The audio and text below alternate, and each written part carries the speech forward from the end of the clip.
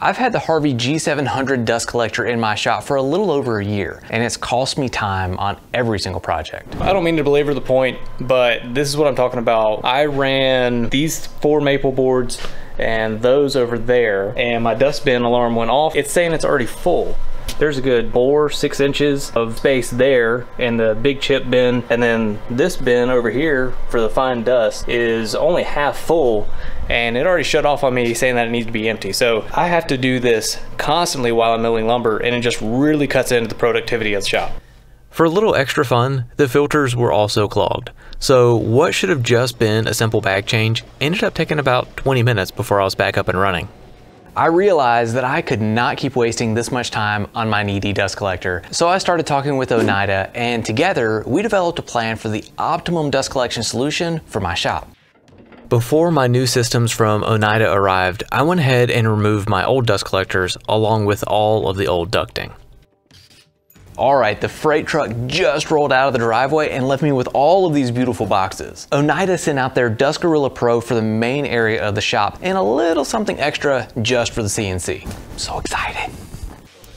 All of the boxes that Oneida shipped are clearly labeled, and everything is really well packaged to keep the items from being damaged during transit.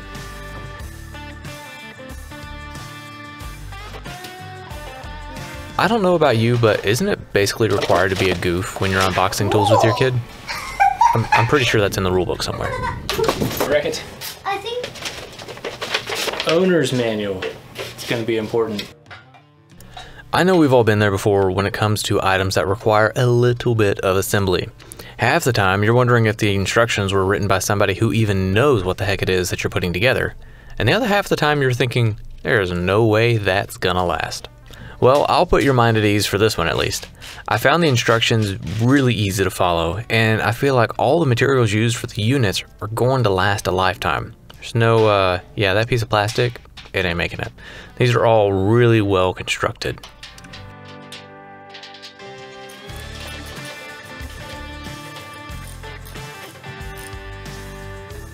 All right, so I knew things were going to be tight space-wise. I can lift the motor up into place in top of the dust collector, but the problem is getting the impeller down inside of that upper piece. I'm gonna deviate from the instructions. I'm going to modify the base so that way I can lower the entire assembly. Y'all wish me luck.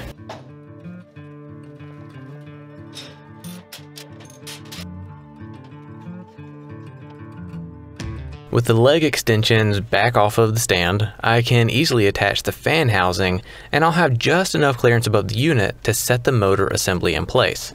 Now, I just have to wait until my dad comes over for dinner so I can surprise him with a fun little father-son shop project. Thanks, Dad. Are your fingers clear? It's up. Getting the motor in place is definitely not something I would recommend trying by yourself. It's not terribly heavy for 2 people to lift, but even so, it's still fairly cumbersome just due to the weight and size of the item.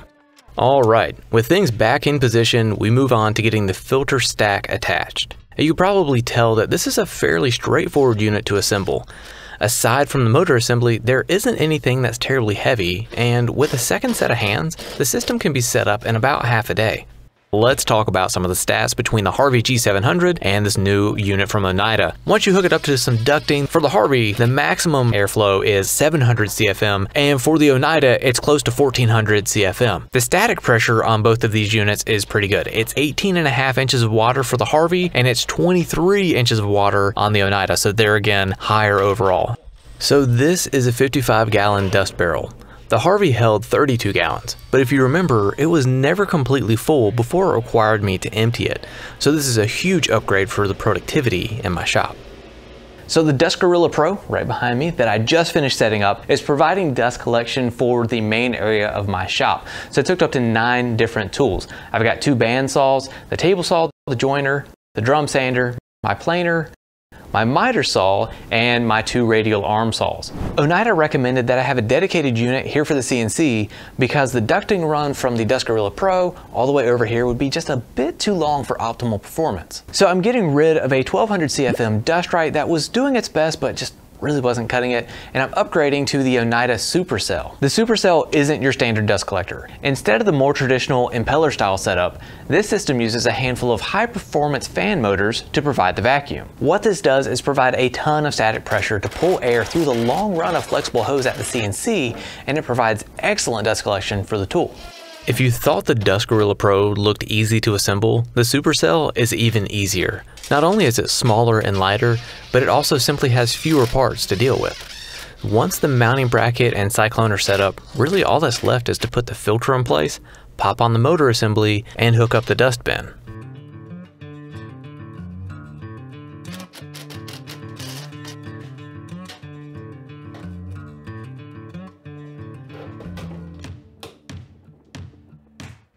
The Supercell has a really neat automatic bag holding system. It uses negative pressure from the motor head to fully open the bag inside the bin. To make that happen, you install this fitting in the bottom of the bin and connect a hose to it that's also connected to the top of the cyclone. The red light sitting on top of the dust bin at the moment is part of the Dust Century bin level indicator. There's one of these on the Dust Gorilla Pro as well, and what this fancy contraption does is light up when the bin is to a level that you determine while you're setting up the indicator. No more annoying alarm that won't shut up until you turn off the machine and empty the bin, and no more automatically shutting down your dust collector. It's just a nice friendly heads up that says, hey, it's time to empty the dust bin. With my old dust collector, surfacing the spoil board of my CNC used to leave the shop in a cloud of dust, but with the Supercell there's virtually no dust left behind, even though the CFM is lower on the Supercell than the Dust Right, about 450 CFM versus 1200 CFM. The static pressure of the Supercell is an incredible 97.8 inches of water, which is a big reason why Oneida spec'd this system for my CNC.